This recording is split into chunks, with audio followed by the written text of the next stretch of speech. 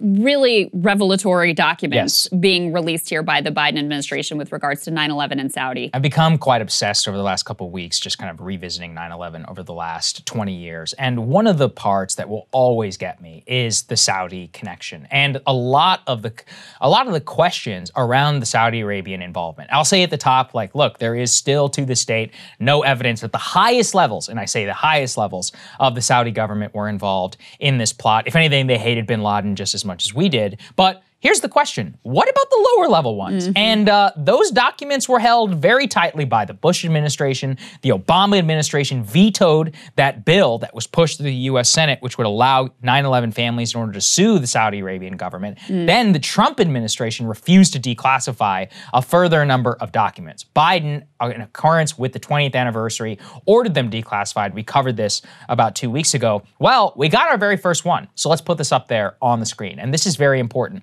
because what it does is that the first declassified 9/11 document by the FBI also includes a memo. Now, within the memo, the FBI actually point to it and say definitively that it now shows no Saudi conspiracy. So let's put that. Zero Hedge actually is the one who spotted this. Let's put that up there on the screen, that tweet. And what he points to there is that the FBI's kind of introductory memo, which was written in 2016, says it puts to bed any doubts about Saudi complicity. However, that is not even remotely true, because what you can actually see within the document is that it details even further the Saudi official Omar al-Bayoumi, who was in California and actually helped two of the 9/11 hijackers both secure like a boarding house, a place to stay. He claims that he just ran into them while he was at, right? Also, Mr. Bayoumi, get this, was a grad student who never went to school, had no discernible source of funds, and just happened to be in California next to the 9/11 hijackers. That seems legit. I got a lot of questions. They've also tracked the way he was in fact receiving all of these payments from all these like Saudi-run firms and not showing up to actually do any work, but still getting paid. And these two hijackers, they didn't speak any English. No, exactly. It was Midhar and Hazmi. They spoke zero English, and he was their shepherd. And they were the first two to arrive here in the United States. Right. And what people who encountered them at the time said is that there was no way they could have navigated around America without help.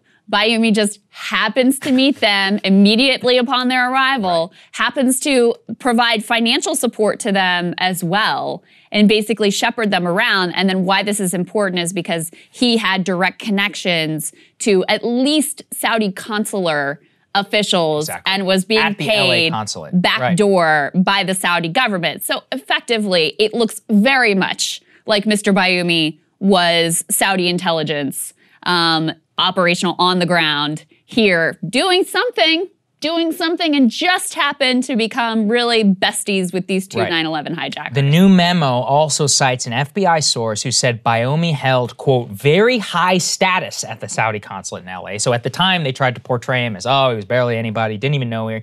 Here's what they said. He had, quote, even higher than many of the Saudi persons in charge of the diplomatic mission, strongly suggesting that he was an intelligence agent running a covert op on U.S. soil. So that is what is inside the new 9/11 document. And I knew when it was going to come out that it was almost certainly going to concern al-Bayoumi. Really what it is that there are so many questions on 9/11 which remain completely unanswered. Lawrence Wright, who wrote The Looming Tower, which is my favorite book on 9/11, he gave an interview that I was watching this weekend in which, you know, the exact reason why the CIA never put Nawaz al-Hazmi and Khalid al-Midhar on a FBI watch list still today is unclear. Wow. And by that, I mean they covered it up. Wow. They still, 20 years later, we do not have an official justification as to why a CIA cable, which recognized that these two gentlemen had visas to the United States in 2000, were not given over to the FBI. We don't have the names of those people. We don't know who was responsible. Over 50 people read that CIA cable while it was inside of their system. Nobody at the FBI was notified. Now look, is there a question, could the FBI have even tracked him down? Would have been hard. Look, it was 2000. Like, it wasn't exactly the same situation. But maybe, I mean, what if we tried? There are so many of these bureaucratic messes. And to this day, not one person inside the CIA was ever fired because of 9/11. Well, and I mean, it's just clear that for decades, the connections to Saudi officials have been covered up. And that's 100%. The 9/11 Families United, Terry Estrada, they put out a statement with a very different assessment of this document than the government's official assessment of like, who can say whether there were Saudi connections here? Let's go ahead and throw that statement up on the screen, or at least a portion of it. They say, now the Saudi secrets are exposed and it is well past time for the kingdom to own up to its officials' roles in murdering thousands on American soil. Of course, the Saudi government says they welcome this declassification, and of course they had absolutely nothing to do with it.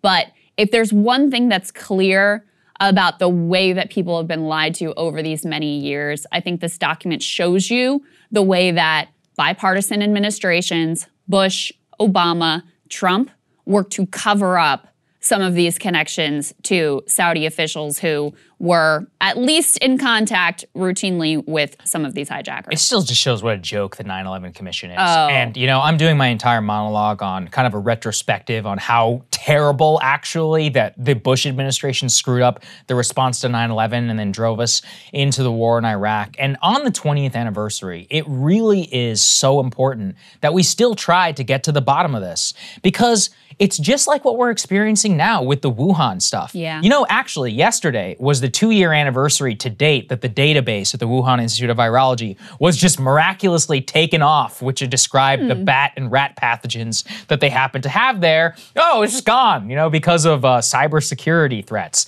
is what they claim. Oh, and then all of a sudden, you know, you start to see all kinds of crazy little infections pop up in 2019, just a month after this entire incident. Are we ever going to get to the bottom of it? Or it's going to be like this? Are Krystal and Saagar 20 years from now going to be doing a segment? Remembering the lies and the cover-ups. President Donald Trump Jr., God help us, has declassified, President Barron at that time, Barron Trump, at that time has declassified a document. I got a little bit of hope for Barron. I think he would declassify. He's very tall. You know, he's got a lot of energy. So, I mean, you go, and it's like, are we going to be doing segments 20 years from now on like TikTok or whatever, on Chinese Global, since they rule the world, about how they, you know, the Wuhan Institute of Virology and somebody's declassified this document? That's what it feels like. It's just, it's so crazy to me. That's all this information, all of these documents and more, completely covered up, and that they covered it up intentionally so that we could go to war in Iraq. Well, and that's it. And this is actually a good segue to the next segment.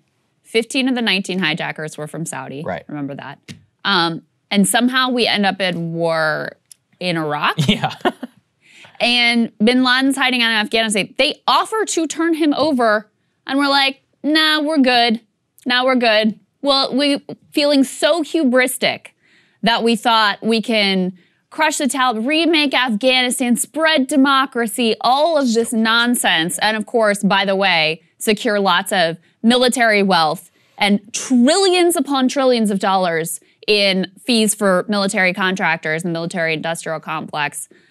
It is such a crime that has been committed to this country, what has been done to these people, the surveillance that was justified, the breach of civil liberties that will never be rolled back that was justified by all of this, the complete destabilization of an entire region, the fact that we made ourselves so much less safe. We helped to generate new terrorist groups. We made the Taliban more powerful than they've ever been before. ISIS. That's the real legacy. And every year when 9/11 rolls around, I think to myself, if we had done nothing in response, we would have been infinitely better off, and the world would have been infinitely better off than the actions that George W. Bush caused us to take. Hey guys, thanks so much for watching. That's right. Just as a reminder, you can become a premium subscriber today. Watch the full show completely uncut, our reactions to each other's monologues. You get to listen to it, you get to ask us questions, all that good stuff. Link is right there in the description or at breakingpoints.com. Best of all, great way to say screw you to the mainstream media.